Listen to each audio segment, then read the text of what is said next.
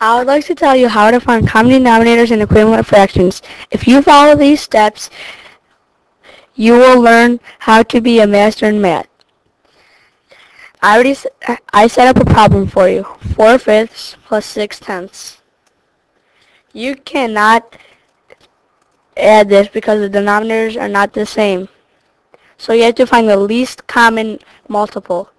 The multiples of 5 are 5, 10, 15, 20, and 25.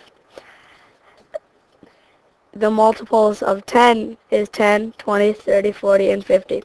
And the least common multiple is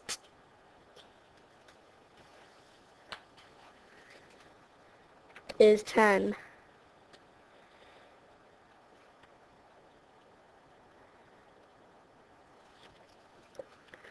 So you make 4/5 into tenths. So 4/5. The way to find it is how many times does 5 go into 10? Twice. So you multiply 5 times 2, which is 10, and 4 times 2, which is 8. You do not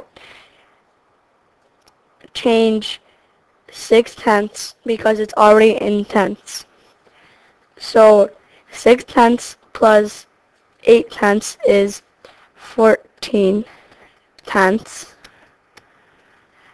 And our answer would be 1 and 4/10.